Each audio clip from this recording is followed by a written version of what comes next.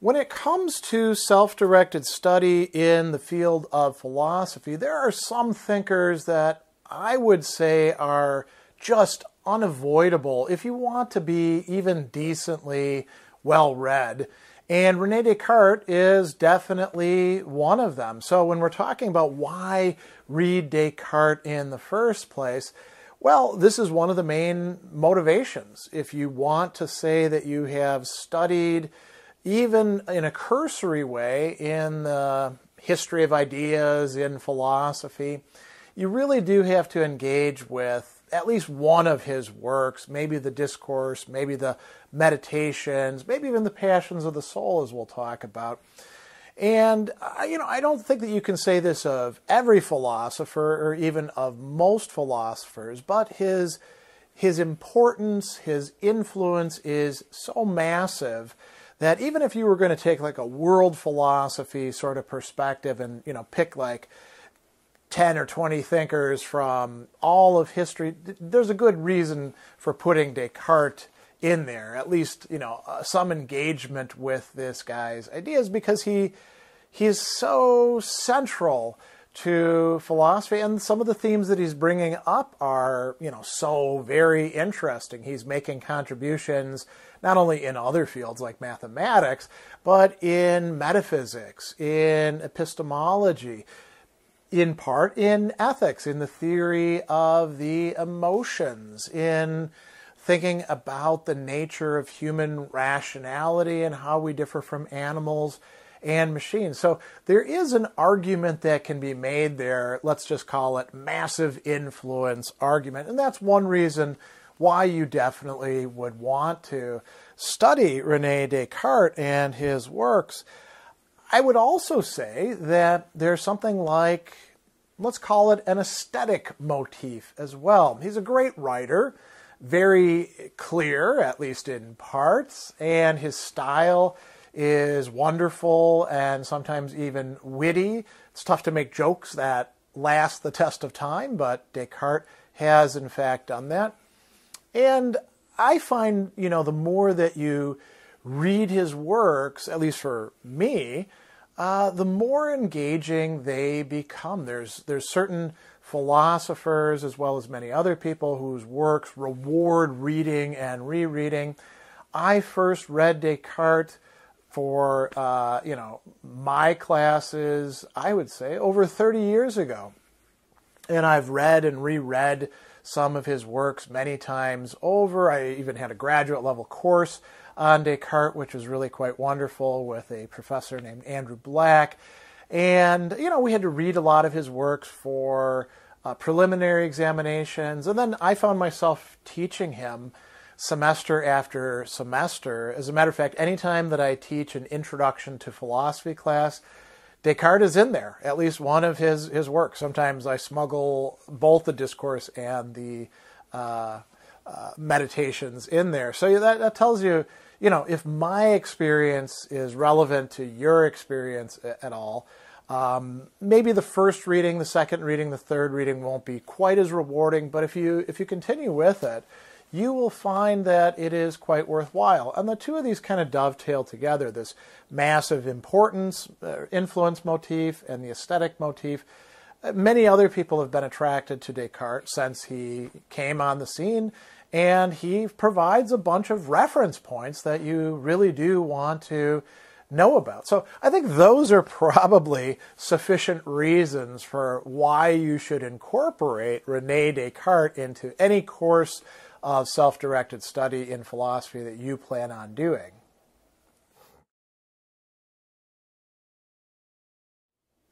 With a figure like Rene Descartes, you're not going to have any trouble finding texts and translations of his works. As a matter of fact, we could talk about an embarrassment of riches. There are so many translations into English as well as into so many other languages that you might wonder, well, which translation do I have to start with? Well, we'll talk about that in a bit. I do want to say that you could probably go to any well-stocked public library, or you can find all sorts of things online, of course. You can go to, sites or places that specialize in the great books, and you're going to find some of Descartes' works. And he's been translated a number of times. Interestingly, some of his works were actually translated into French. And you might say, whoa, wait a second. Why would they be translated into French? I thought Rene Descartes was French. Well, yes, but he actually wrote in Latin. And then eventually, some of the works, like the Meditations, for example, would get translated from Latin into French because that was a, common thing at the time. So Descartes is, available in many, many different formats. I've just got a few of my own here just to give you a little idea about it. So I've got a couple, actually I've got more French stuff than I have English here. Here's one from Presse Universitaire de France, the Méditation Métaphysique, which is a nice one. And this one is actually the same, basically, as this other Presse Universitaire de France version that I have, in that it has both the French and the original Latin. So these are really handy things to get your mitts around. Here's the Discourse on Method with lots and lots of footnotes and stuff like that, even some illustrations. This is another, petit classique Bordeaux, right? Here's the Passion de l'âme, the passions of the soul, the emotions of the soul. And, here's another one that I have, and I think I got this one basically when I was supposed to teach an Intro to Philosophy class. This was the assigned textbook. Here's a Discourse on the Method from Oxford World Classics. You can find, like, every publisher who publishes academic philosophy has gotten into the game with translations. I'm, kind of partial to Hackett, in part because Hackett translations are usually, well-sourced, and they're also usually pretty cheap. That's one of the missions of Hackett as a press. Now, if you want to go further into studying Descartes, you may, in fact, invest in getting yourself one of the, complete works sets. And there is a, standard reference in French, the Adam and Tannery Oeuvre de Descartes, right, Oeuvre complète. But, you're probably not reading French.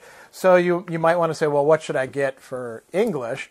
And there is an older Haldane and Ross, 1911, complete works, but a lot of problems with that, which brought about the publication, the project and publication of these two. There's actually a third volume, which is all the correspondence, Philosophical Writings of Descartes, Volume 1, translated by three great Descartes scholars, John Cottingham, Robert Studehoff, and Dugald Murdoch. And these volumes, which are a little bit on the pricey side, to get all three of them, you're talking about $150 or so.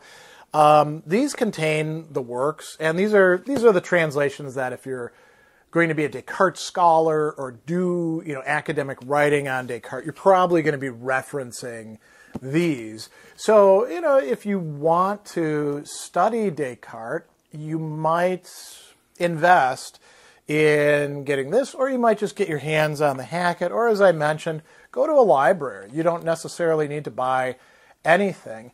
And, you might say, well, isn't one translation better than the other? Yes, that's quite true. But you could compare translations if you want to.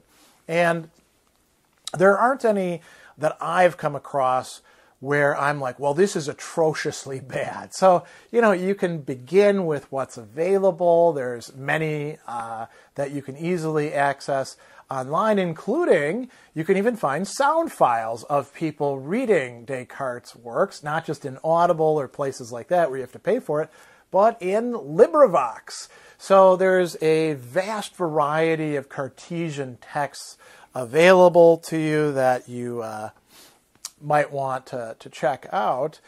Now, there's, going to be some difference between the translations. Again, you might want to compare them to each other, but you don't need to be overly worried about having the right translation early on at this stage in the game. As a matter of fact, you might look forward to getting to read alternate translations down the line, or perhaps even learning French or Latin so you can read Descartes in his original.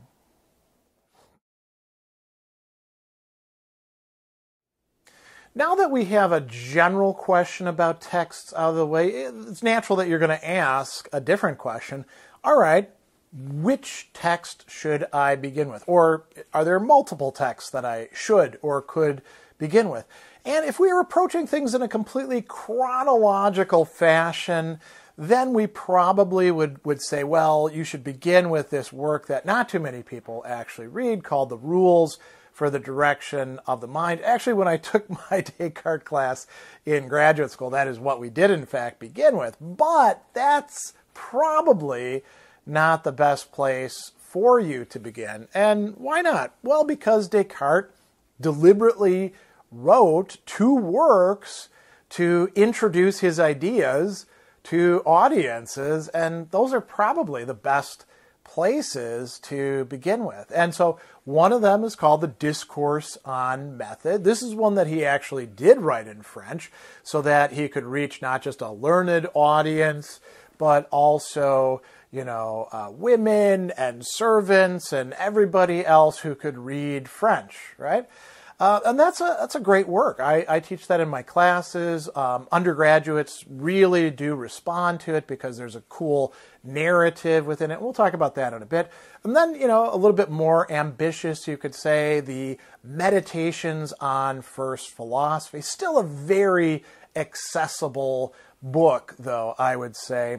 Although, there are some difficulties to it that require some maybe explanation or assistance or some attentiveness on the part of the reader. So those are usually the ones that I start people out with. And I actually think it's great to read both of them, maybe the Discourse first. And the reason I would say the Discourse first is because Descartes in it tells you the story of his own education, his own development up until that point. And then he starts giving you a lot of his sort of standard ideas and arguments and distinctions. The Meditations is also a narrative text, but it goes into a bit more detail about certain matters. There's some things that are talked about, by the way, in the Discourse that don't really make it into the Meditations. For example, Descartes' speculations about human beings and animals and machines and what it is that makes us really human as thinkers, right? But there's a lot of overlap between the two, and in both of them, you're getting really key Cartesian ideas. These are the texts, too, by the way, that are most often referenced by people who are responding to, reacting to, reinterpreting Descartes, bringing him into a conversation, oftentimes to reject his point of view.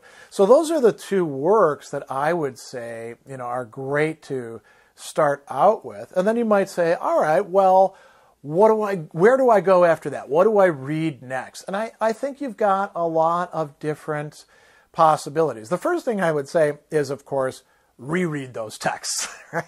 Reread the Discourse, reread the Meditations. But after that, it depends on where you want to go. So if you're looking for things that are, kind of structured in that way, then you might go back to the Rules for the Direction of the Mind.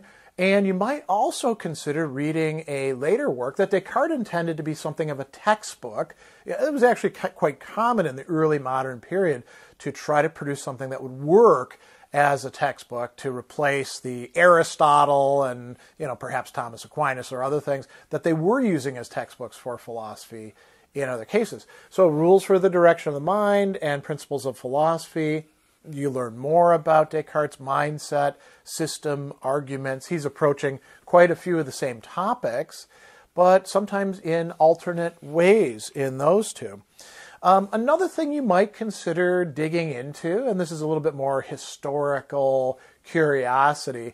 So Descartes had a book which he was working on when Galileo was condemned. And because Descartes had used some Galilean stuff in there, he actually withdrew it from publication. It was in the process of being published, and he's like, whoa, hold off on that, buddy, right? And it was called The World. Now, along with the Discourse on Method, Descartes actually published some of his essays that were drawn from the world.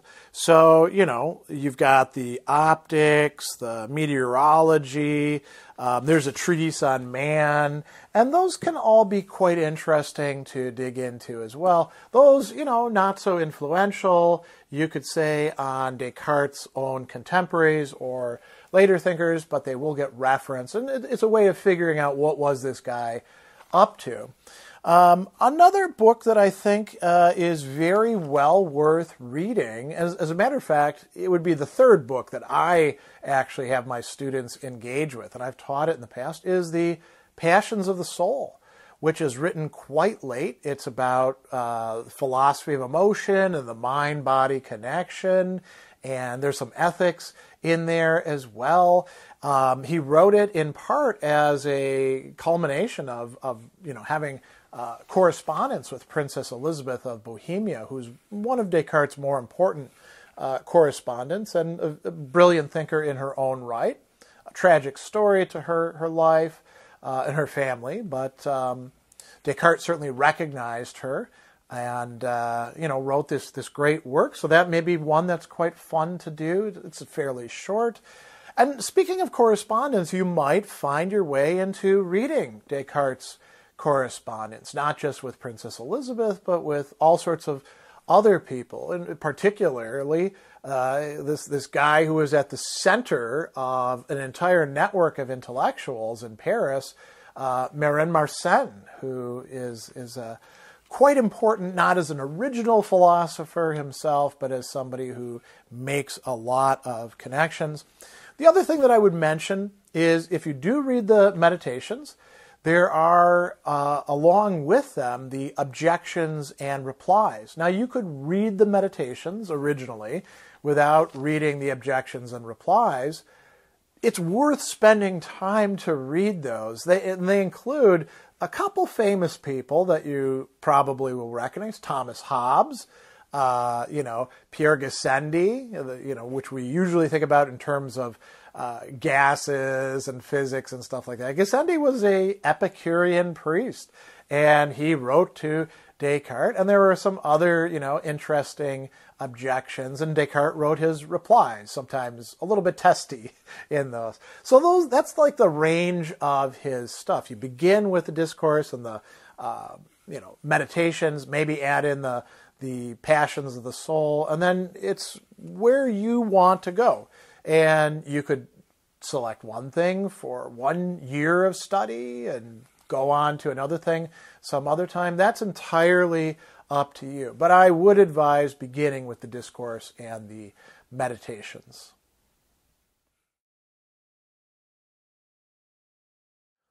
So as you're getting ready to study Descartes, hopefully, I'm trying to make a case to you why you should and how you could, you might want to have in mind what Descartes was up to. Every philosopher writes their philosophy not just because they want to make some contribution to human thought per se in an abstract sense, but because they have some real definite ideas in mind what they want to do.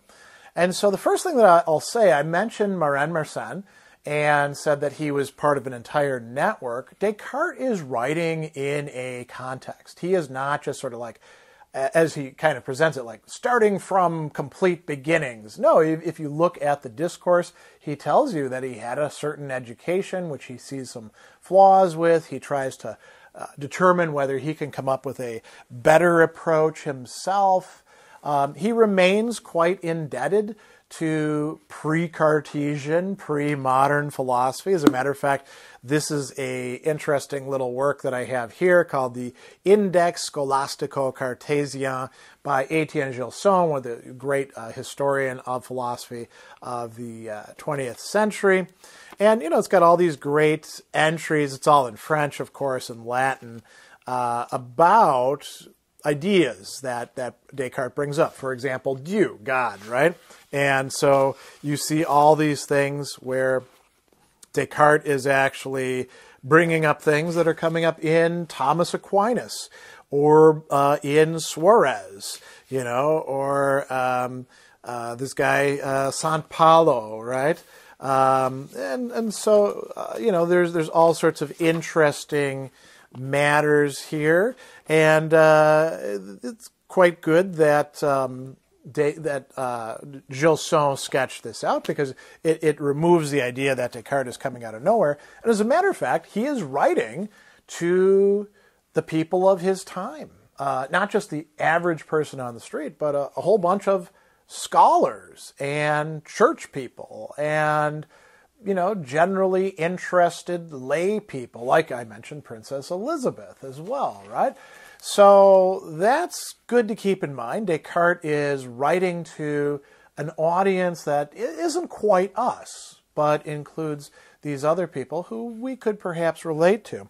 He is now, on the other hand, proposing to provide us with a new orientation in philosophy. And, he talks about this in the Discourse if you read it. He's looking for a solid foundation that he doesn't feel his education, which included studying philosophy and other fields, provided him with. And so, he thinks that he needs to come up with this on his own, and he thinks that he's succeeded in it. He wants to communicate that to the rest of us. And whether he succeeded or not, you have to read it and find out. Don't take somebody else's word for it. Read the actual text and see what they have to say. Now, the third thing that I'll mention is that he has a metaphor, which I think is very helpful for understanding why he's doing things the way he is, why he's so interested in having a foundation that we can be absolutely certain about, why he's making the distinction between body and extension, what can be mathematized and understood through physics or other things, and the human mind, which escapes those sorts of things. And that is, he's got this analogy to a tree. At the very bottom, the roots and the beginning of the trunk, that is metaphysics. If you can get the metaphysics down right, then everything else is going to follow. And then the trunk itself is going to be physics. And so, looking at the actual world, and then it's going to have branches, and the three big branches are three M's, one of which is what he calls mechanics, which is what we call technology. And so Descartes thinks that applying his method and getting rid of all the other stuff that gets in the way is going to lead to a scientific world in which we can develop the kind of technology that you and I basically take for granted. Another branch is morals. Descartes thinks that we can, in fact, have an ethics. He doesn't provide you with any sort of systematic ethics, although there's plenty of spots in his works where he does set out portions of an ethics, and he has a provisional morality as well. And so he thinks that we can make progress in this. And then finally, medicine. Now, why medicine? Why is that so important? Well, Descartes actually studied medicine.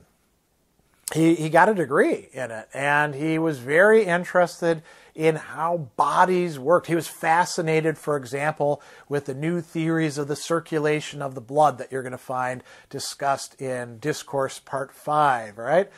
He's very interested, as are many of the early modern philosophers like Thomas Hobbes or Benedict Spinoza, in explaining how the body works and how the body is connected up with the mind. So medicine would include, the physical body and all of its adaptations. It would also include psychology as well, and so which I suppose you could say also fits into morals. So that's another key aspect of his motivations, his project.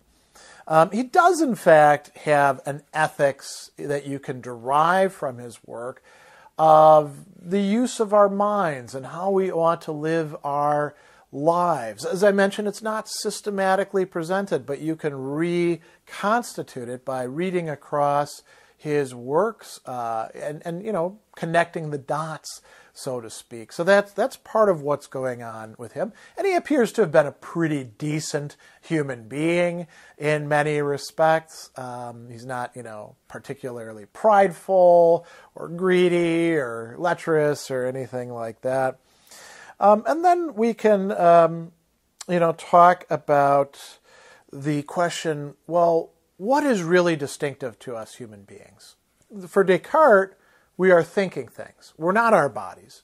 Our bodies are a very nice, complicated set of tools that work together to further what it is that we want to do. And I'm pointing at my brain, although that's not, that's only a juncture point for Descartes. It's not where the soul or the mind resides, because the mind isn't extended. It isn't bodily for Descartes. And so figuring out reflexively, as we say, there's an entire tradition of French reflexive philosophy that sometimes takes its inspiration from Descartes as well as from other thinkers.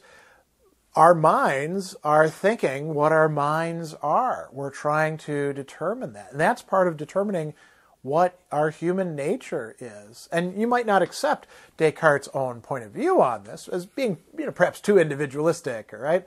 Ignoring the connections with other minds or souls. But he is certainly putting forth a very interesting, well worth engaging point of view on that. So those are some of his motivations, not the totality of them, but you can say that he is somebody who feels the need to, respond to critics and present things in a way that other people can understand them. And I think that's an admirable trait on his part.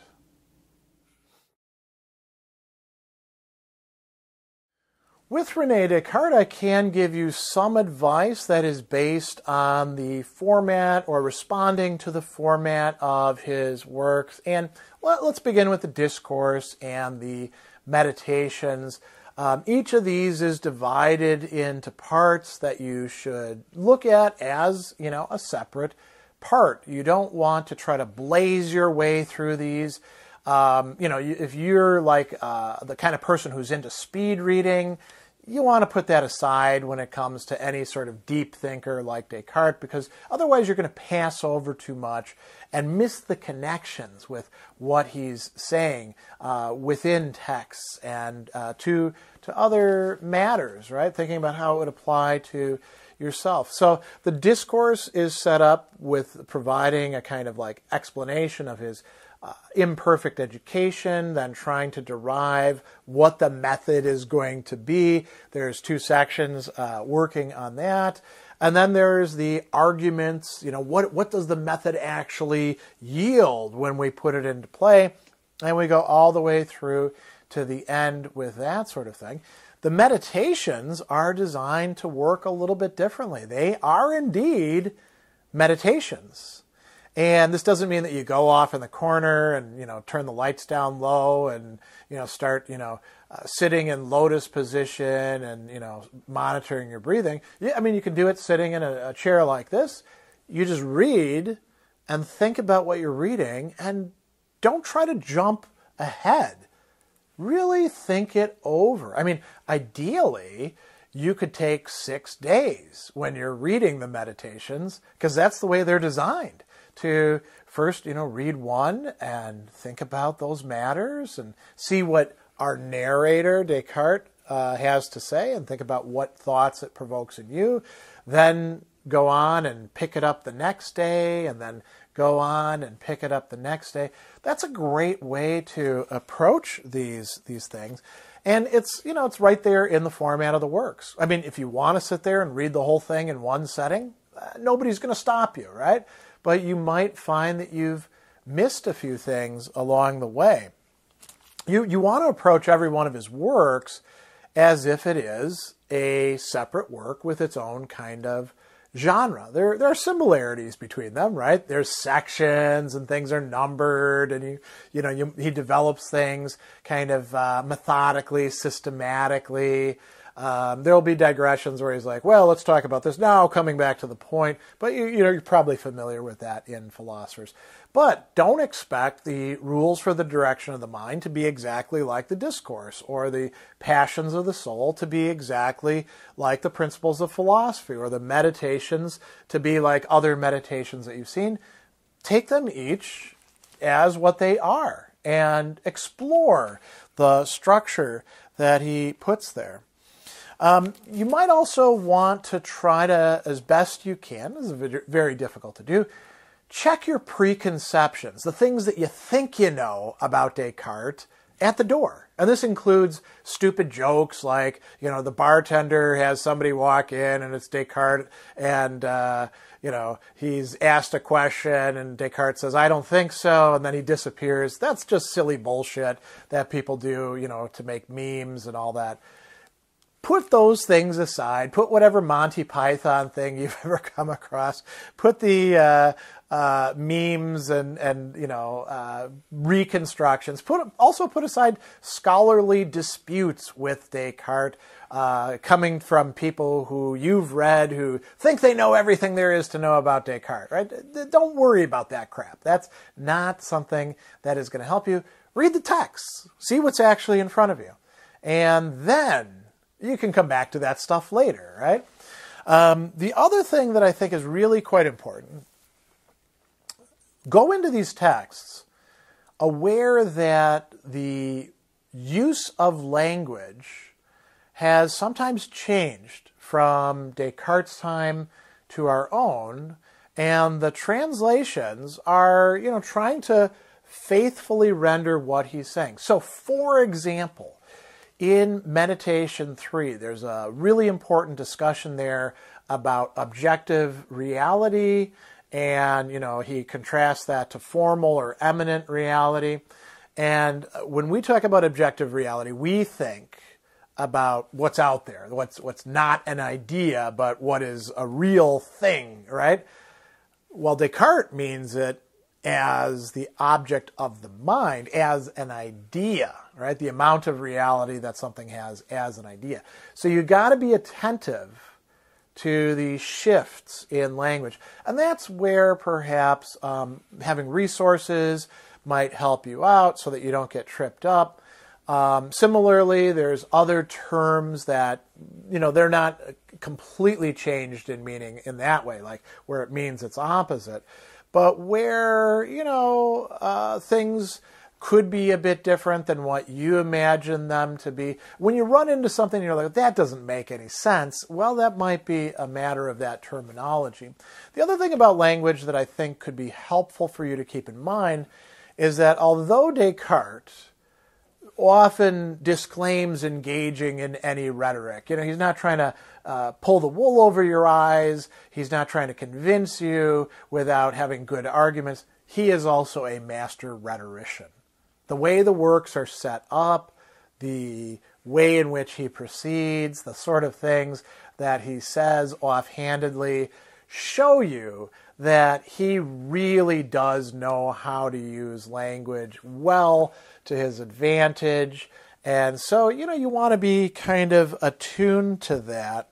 Some of the works, this is more of an issue than others. The Meditations is particularly crafty in terms of its rhetorical construction. So you might want to be attuned to and attentive to that. So I think that's enough of the advice. The only other thing I'll mention is that there are, secondary sources out there that can be helpful. There's like a vast world of articles about Descartes, encyclopedia entries, and some of the ones are pretty good. You'll also find books like these two where, I particularly like these. This is why I have them. Some great sets of essays. Amélie Rorty is, a brilliant editor and thinker in her own right. John Cottingham, he's the guy who, along with the others, provided the sort of official translation. And so, you look at these sorts of things. There's also like, Rutledge Companions and stuff like that. And there'll be, a bunch of articles that go into depth, that connecting the dots that I told you about. These are by scholars who really have thought a lot about Descartes and his texts and his claims and arguments. So you might find going to something like this, helpful from time to time. That's less about the format of the work and more about, finding useful guides or things like that. So that's probably it as far as advice on format.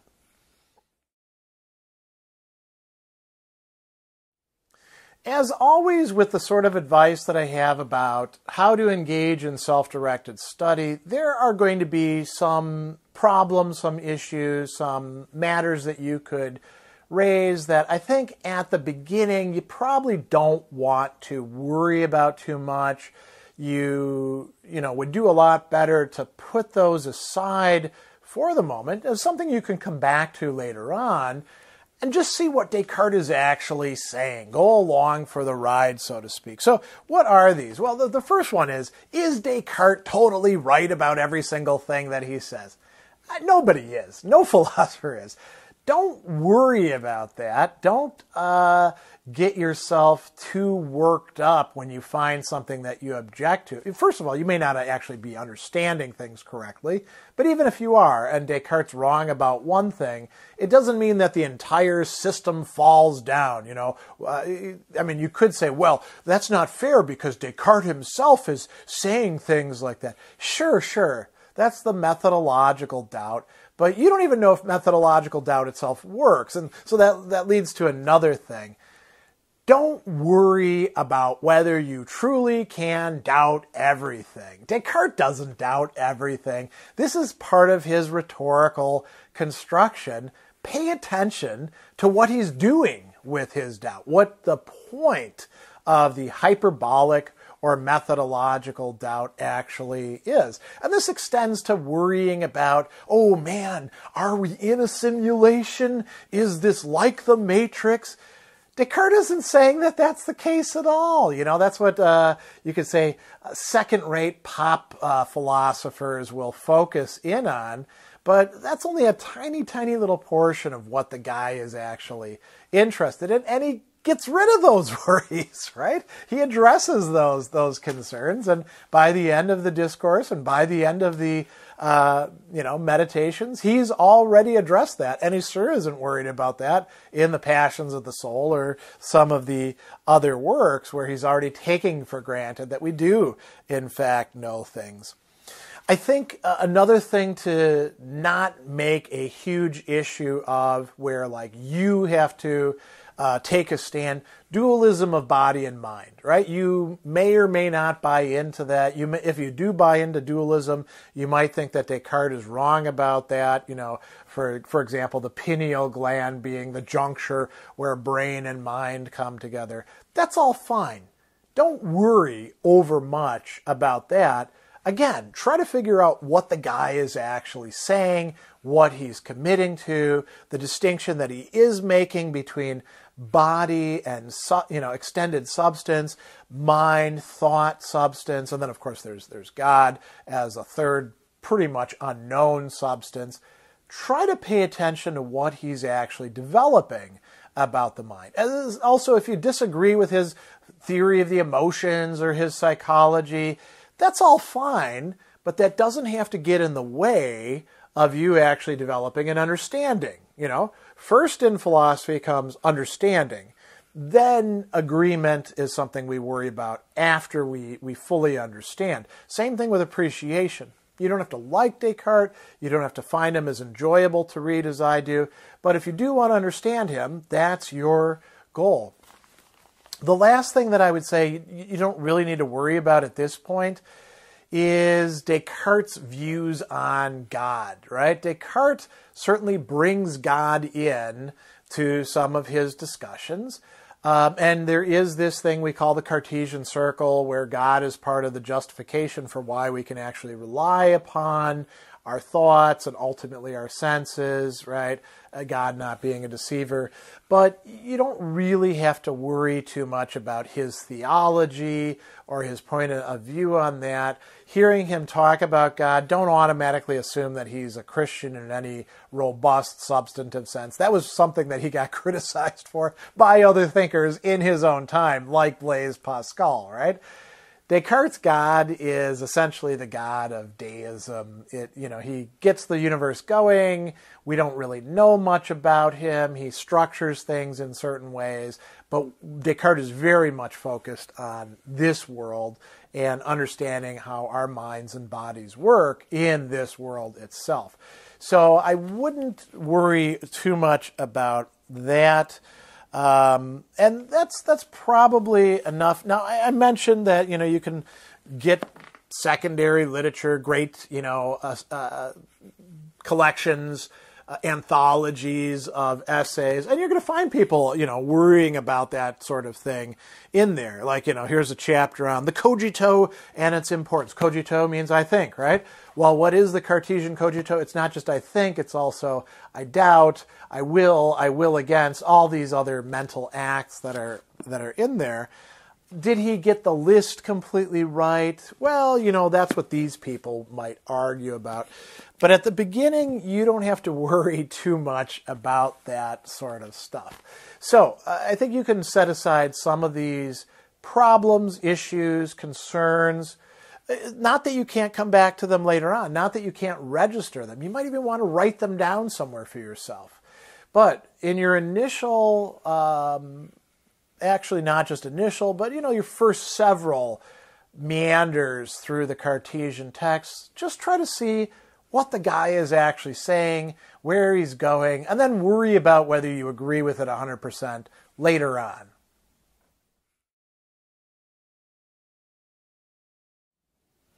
So final thoughts. I'll come back to where I began saying Descartes is really somebody that you ought to read. There's probably quite a few figures where you can take them or leave them. You don't necessarily have to read them in order to have a good background in philosophy. Descartes is not one of those thinkers. Whether you agree with him, disagree with him, love him, hate him, are indifferent to him, he really is somebody that if you're going to study philosophy in any sort of well thought out, systematic, more or less adequate way, you want to know who he is. You want to at least read the Discourse and the Meditations, maybe the Passions of the Soul. Maybe you'll go on to other things as well. Maybe you choose to read some of the secondary literature. But he's certainly well worth spending the time on.